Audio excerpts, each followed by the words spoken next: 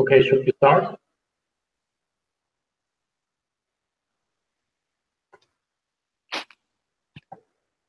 Yes.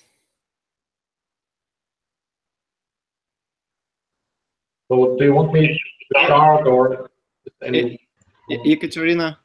Yes, hello everybody. I think we should start. Yes. Unfortunately, we can't get Eric with us.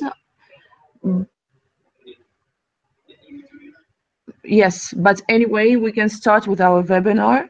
Jorg Studzinski, Director Research and Advisory Solutions. So you can just begin. All right, thank you, Katarina. Yeah, good afternoon or maybe good evening. Those of you who are joining this webinar today. I'm delighted to have been invited by OISOME to give this overview about the digital adoption model. My name is Jorg Studzinski. I'm working for HIMSS Analytics, based in Leipzig, Germany. My responsibilities include the development, usage of the maturity models that we have at HIMSS, for example, the digital adoption model, but also the EMR adoption model and others. And yeah, today I would like to give you a overview of how the digital imaging adoption model works. Before I start with that, I would like to give you a brief introduction about HIMSS, for those of you who might not know it. Basically, HIMSS is a member-based organization. Has been founded already in 1961, so existed for quite a while already. The original roots of HIMSS are today in the United States. The head office in Chicago, but we also have regional offices, for example, in Berlin and Leipzig. The mission for HIMSS is to enable better health through information technology. And we basically, as HIMSS, have three main branches. So many of you might have heard about the HIMSS annual conference, the largest health IT conference in the world, that takes place in the United States. Conferences in Europe, like the Global Health IT, for example. We also have a media branch where we publish articles, magazines about the health information technology. And the third branch is analytics. That's the branch I'm presenting today.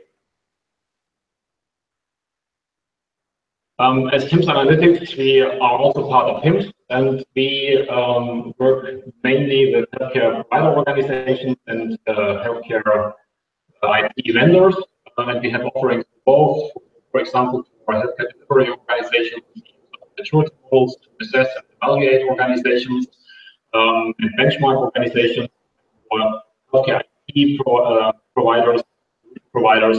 We offer consulting programs or market research activities.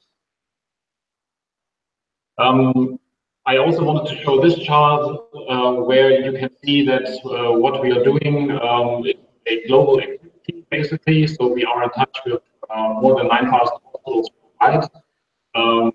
Many of them are from North America, so United States and Canada, where we have already assessed more than 6,000 hospitals. In Europe, we have more than 2,000. In Turkey, we have a contract with the Ministry of Health, where we assess all public hospitals, and also in Asia Pacific, we have activities going on. Having said that, I will now come to the digital imaging adoption model. First of all, you might ask yourself why we need a model for radiology, because radiology is one of the areas that is mostly digitized already. We have radiology information systems and PACS systems that are available in most hospitals today, in advanced countries. So why do we need a maturity model for imaging? Well, imaging is a complex area. So here you can see an example of all the different systems, technologies, actually a selection of the technologies that play an important role in It's not only about risk and tax. There's also, of course, the medical records or hospital information system. You have ordering systems outside of radiology. You have interface engines and so on, and all of that needs to be connected somehow. And if you look at the different types of images, DICOM, non-DICOM, then it gets even more complicated to get all of this organized on. And for complex situations, you typically have appropriate means. So like in a complex city, you can navigate yourself with a GPS relatively easily. And for image management, we develop something not really similar to GPS, but something that helps you provide guidance medical imaging informatics. That's the digital imaging. The imaging model has been developed in a collaboration between HIMSS Analytics and the European Society of Radiology. We started work 2 years ago in 2015 from the work group. Experts from the R and from HIMSS or CIOs discussed criteria and developed framework. Our purpose when developing the model was to provide thought leadership and guidance for professionals in medical imaging. We wanted to support, first of all, users, so specialists, hospitals, with their identification, with the identification of potential infrastructure gaps. Wanted to enable them to monitor progress they make over time before they invest in technology or change the workflow, change the process, then test them afterwards again. We wanted to provide a roadmap that you can use for future investments. And very important also, we want to enable the sharing of best practice of the model, especially with those organizations who achieve high ratings in the model. So we want to put them on stage, we want to publish what they have done in order to achieve a advanced imaging, medical imaging environment. And last but not least, we also want to push the market to adopt digital strategies. Here's a short history of what has been done so far. So I mentioned already that we started in 2015.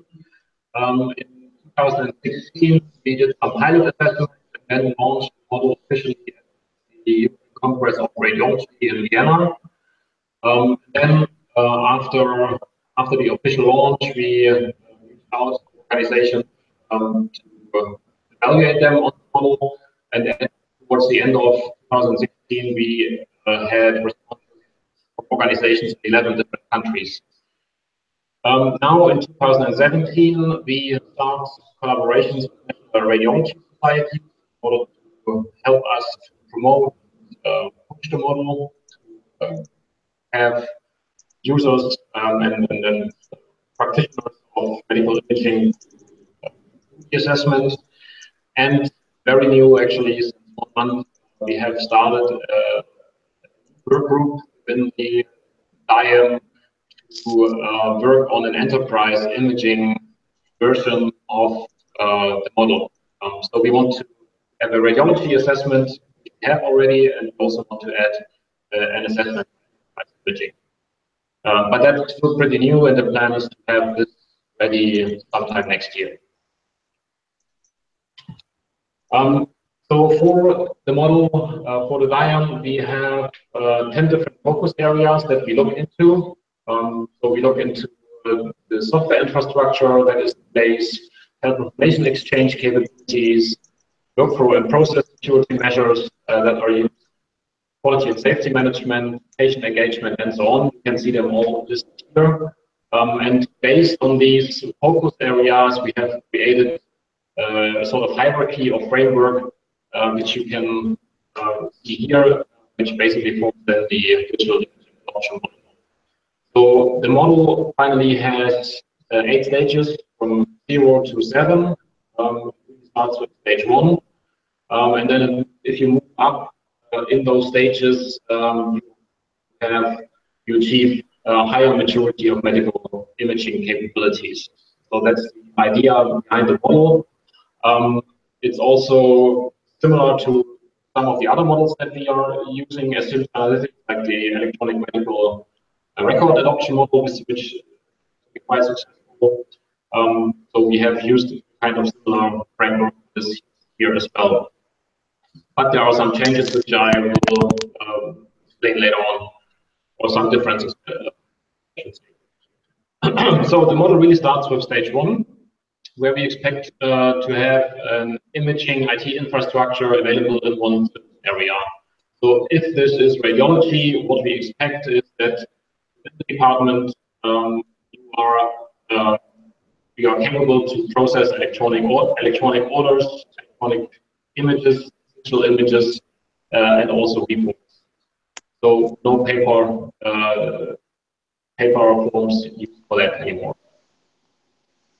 In the next higher stage, we want to see that this capability is starting to grow across the enterprise. So we want to see that there is data exchange happening through the same user enterprise, typically the EMR, where orders can be exchanged, images can be exchanged, hospital-wide. We're talking about the hospital. In the next stage, stage 3, when you have those capabilities, you want to make sure that you also have a safe, efficient environment. So the stage is about workflow process security. Here we are looking at capabilities, for example, that hospital or also the external radiology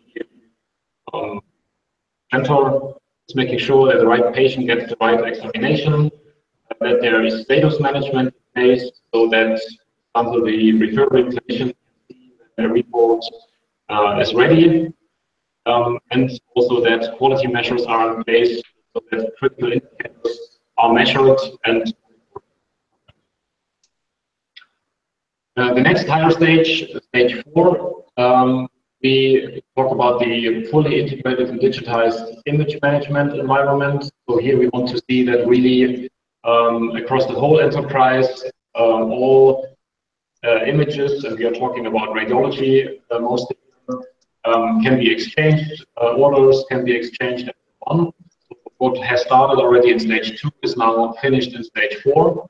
And we also want to see that the organization is using at least partially structured documentation capabilities, structured reports, and of course, and also starting to exchange information with external care organizations.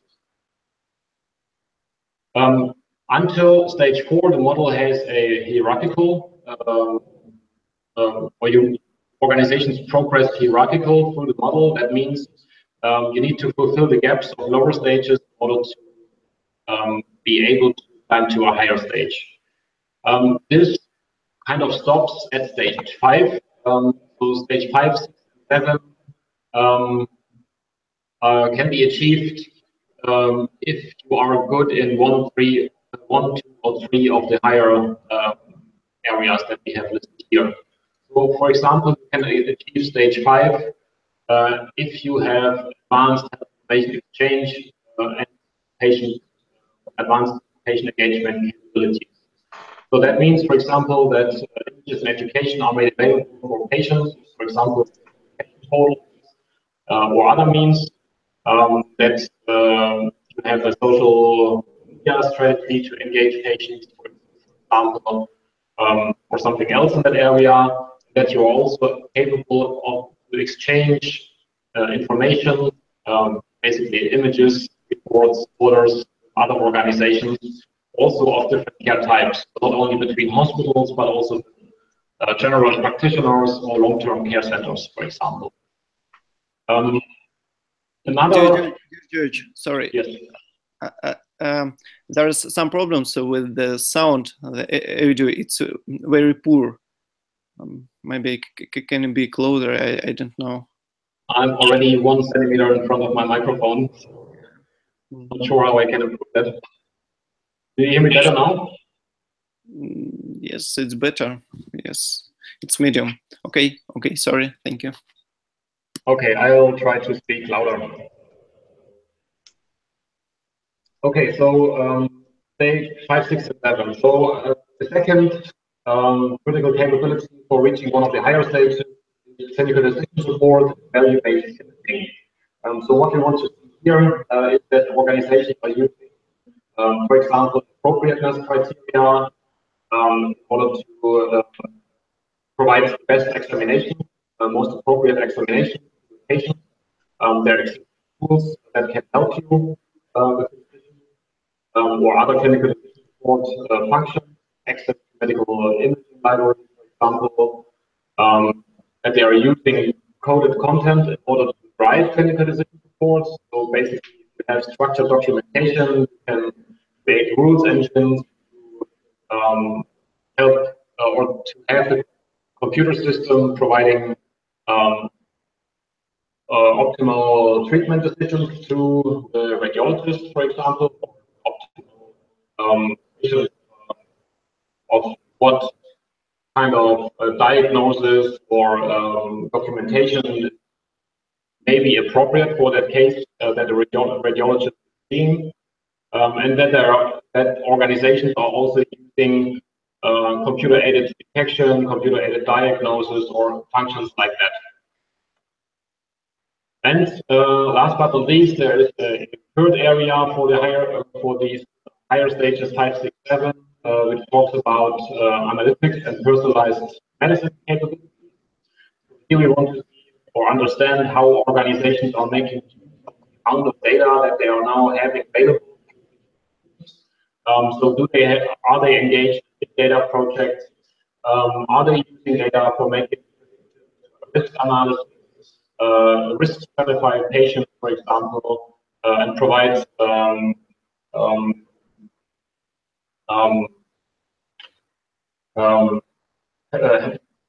health maintenance measures to those patients who are at higher risk, and so on. So that's what we want to see in those higher stages. The logic is if you're good in one of these areas, then you can achieve stage 5. If you're good in two of these areas, then you can achieve stage 6. And all 3 of these areas, then you can achieve stage 7.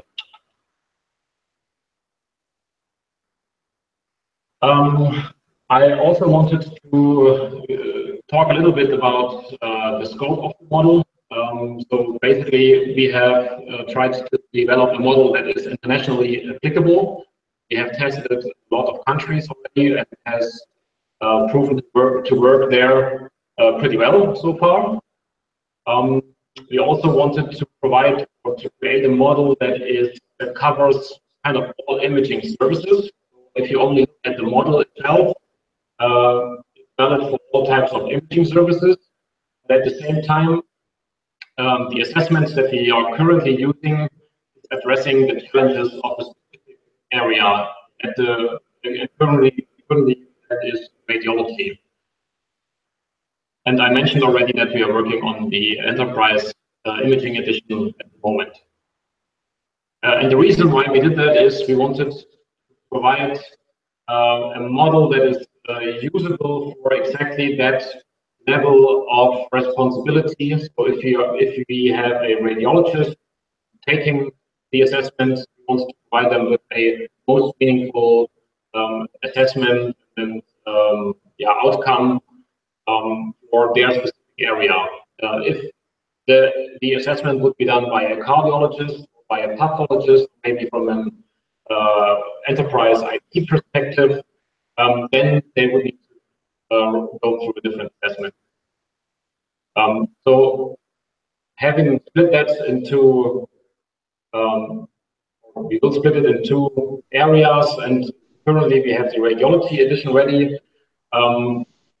That enables us to keep the assessment manageable, also from the time perspective if somebody needs to go out and work with us on the assessment. So target audiences at the moment are radiologists, and basically hospitals who have a radiology department, or imaging centers outside of hospitals that collaborate with hospitals. not really made yet for a small radiology practice of 1 or 2 person. It's really made for larger organizations. In terms of design, I already talked about model 8 stages. For each stage, there are specific compliance goals. And the idea is, or the logic of the model is that 70% of our requirements in a certain stage in order to successfully pass that stage. So you don't need to have everything in place, but 70% of what we require. In terms of methodology, we have an online survey that, from experience so far, takes between 2 to 4 hours to complete. And that assessment or the survey should be filled by heads of imaging departments, radiologists, working together, of course, also with IT representatives. So how does it work? From an operational perspective, organizations who are interested can contact us. They can go to our hims.eu website, or they can go to the EFR website. There's a link, and they can go directly to DIAM assessment from that link, or they send us an email. Then they fill out the survey. The survey comes back to us. We do a quality check on the responses that we are receiving. So are they meaningful? Are they complete? If we see something strange or not ideal, then we are getting back to the organization who has filled the survey. And finally, once we have good data, then we are scoring the organization based on the algorithm that we have developed. We create a gap report which contains the stage of the organization and some benchmarks, and also some action items. Here is a screenshot from the online survey. So the general structure is that on the left-hand side, you have a capability statement. Middle part, you can provide your responses. It's typically a 3-point Likert scale from not enabled to fully enabled. And at the end, also, you can make a comment, or you can also ask a question, and that will be picked up by our quality.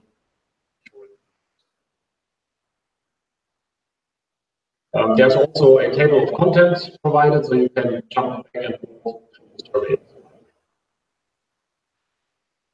So all of that works until stage 5, basically more or less online. If you want to achieve stage 6 and 7, we have additional validation steps because we want to make sure that, first of all, everything is really correctly understood. We want to be sure that what you are providing in terms of data is also right, so available in daily practice. The reason for this is organizations achieving stage 6 and 7 will receive awards from HIMSS and PSR, and we will make them publicly available, and we also will put them on stage at some conference, conference, ESR conference, somewhere else, and publish officially that they have achieved this type of advanced imaging environment. So far, we have not found a stage 6-7 organization, so we are still looking out for one. So if someone on the call today who is thinking that they are having a really advanced imaging environment, please reach out to us. We are happy to assess the organization. So if you have done the assessment, what are you getting in return? I already mentioned the gap reports. Here you see an extract, screenshot of such a report. First of all, you see, of course, your stage. Then by the different stages, you also see your compliance. So how many % of all the requirements have you met? And as I mentioned earlier, you need to have 70% or more in order to climb up the model. This example here, this organization has more than 70% in stage 1, 2, 3, but less at stage 4. That's why they are stuck basically at stage 3. You can see that some capabilities are already available from higher stages, but it's just not sufficient to climb up the ladder. So you have a score and achievement, and you also see some of the gaps for the next higher stage by focus area. So for stage 4, this organization, for example, need to work on technical documentation capabilities because they are doing not so well at the moment. In addition, you also have some target items and action items that you can work on to improve your rating and the environment, basically. You can see here in the report if you have already good capabilities for a certain action item that we require, or if you need to work on something, then it's red or yellow. And last but not least, there's also a section for benchmarking. It's not fully shown here, but you can see stage. So down here would be organization, stage 3. Then you can see the organization having scored least well and the one who's doing best so far. So I also wanted to show you where we have used the model so far. So here you see a map with the countries, yellow color where we use the model. So overall it's 30 different countries at the moment and 33 different organizations. Yeah, this is ongoing, so there's a couple more already in the pipeline. In terms of results, where are those organizations standing? And here you also see again the countries, the number of organizations that we scored. So until now, the Netherlands, organizations from the Netherlands have participated most in the assessment, and followed by Germany and Russia. On the right-hand side, you can see their scoring. So you can see that it's pretty well distributed in stage 1 and 5 so far. We have one hospital at the moment that is a candidate for stage 6 and 7, but they have not gone through the official validation process, so that's still outstanding. That's why there's a asterisk mark here. Yeah, and there's no stage 0 organization on the those that we have scored. The mean score at the moment is stage 3. We also provide some additional benchmarks that we create based on the survey. It's also part of the gap report. So again, it's the mean stage and then some other indicators. So for example, how many radiology imaging studies are done per year, or how many radiologists are available. Finally, also what is the cost? What is the expense, the cost of an imaging study? Of course, we need more data sets to make those data also more meaningful. But it's some rough orientation point that you can use to compare yourself with others. So far, we have received pretty good feedback for the assessments. There are some from the Netherlands, Russia, and also Germany. I'm not going to read them out right now. Some of them you find also published on our websites. I just wanted to emphasize that there's good number of radiologists out there that have embraced the assessment. In essence, the benefits of such an assessment is that you're getting guidance in the digitalization of medical imaging. You can use DIAM as the framework. You get decision support for your IT strategy. You can assess where you are at the moment. You can define where you want to be in a certain amount of time. You can benchmark yourself with others. Of course, apart from the relatively general benchmarking, you can try to find organizations that are similar to you, which might have achieved a higher stage already and can connect you with them.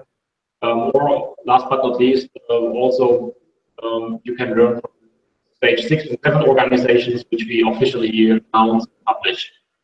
All those organizations below stage 6 we do not publish, so you only do that basically for yourself. If you want to announce your score, that's fine, but we would do it.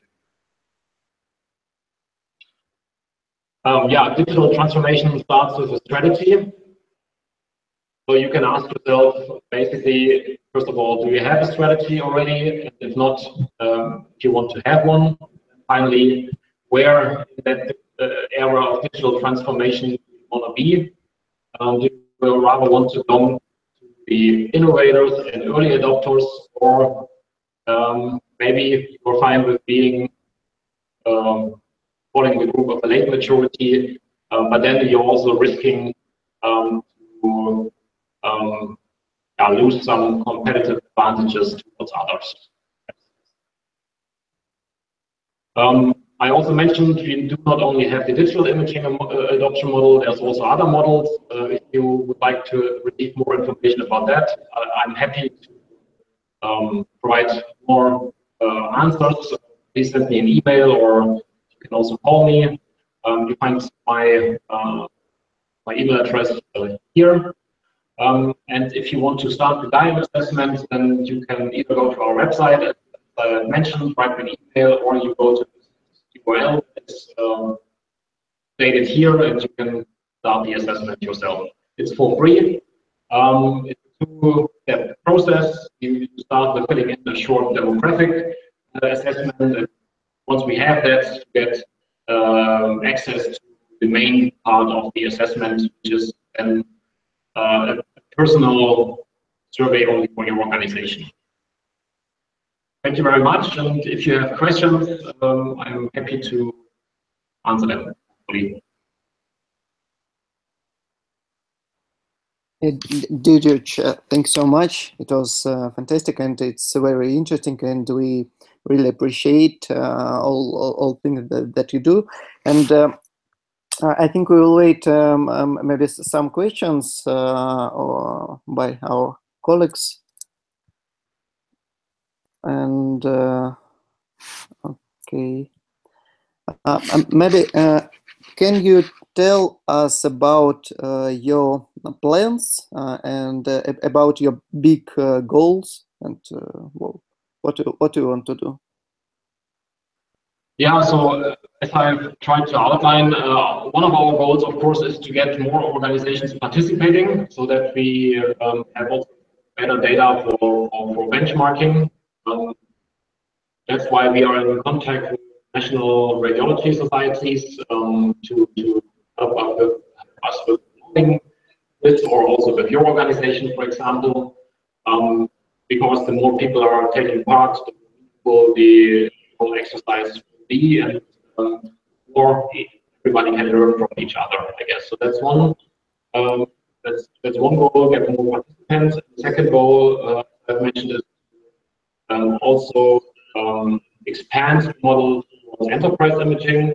So not only look at radiology, but look at the whole hospital, for example, if you're talking about a hospital, and see how they are managing images from all different service areas, so not only radiology, but also cardiology, pathology, dental, ophthalmology, and so on, and to also help them and guide them to develop hopefully a good strategy and achieve results and provide better patient outcomes.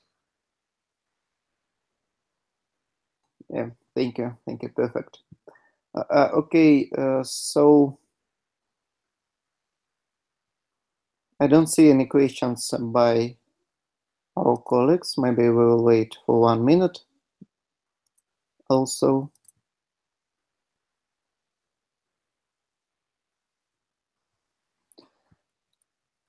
Yeah, here is one question, Jorg. I think you don't see it. No, I don't see it. I can. You can open the group chat here. And I posted this question, you see? Oh, okay, I see. Can only the head of the department do the survey? That's a question, by the way. No, not only the head of the department, of course. Ideally, that person should be involved, but in an ideal setting, I would say there is a group filling in. Can be pricing administrator, notice. Ideally, in the organization, you also have a committee that is assessment together because last but not least, you can also be able to for enabling discussions with, or negotiations for management. Know that you have critical gaps or infrastructure gaps, process gaps. So you can use this kind of assessment. There's no vendor bias or something in here. Use this assessment in order to point management that maybe some investment in a certain area. Yes, thank you. Unfortunately, there were again some problems with the sounds, but I think it was, yeah, it was the question by Daniel Pito dos Santos, and he said that he didn't understand the answer, but maybe you can contact later. Yeah, unfortunately, there's some problems with the audio quality. I don't know how I can change that right now.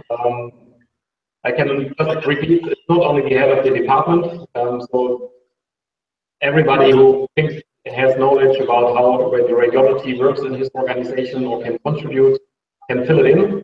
Ideally, as I mentioned, group exercises. People yeah. who are knowledgeable about IT and. Yeah. Okay. Dear George, thank you very much. It was very interesting and astonishing, and we will share the record of this webinar on our website. Yeah, and I think all the people who have some questions can contact you and by email. Yeah, and I think everybody saw your contacts. Yeah, you can. It's also fine if you want to distribute my email to people who join. Please feel free. No problem. Yeah. Okay. Okay. Okay. Thank you very much. Thank you. Okay. Thank you. Have a good evening. Yeah. See you later. Thank you. Bye bye.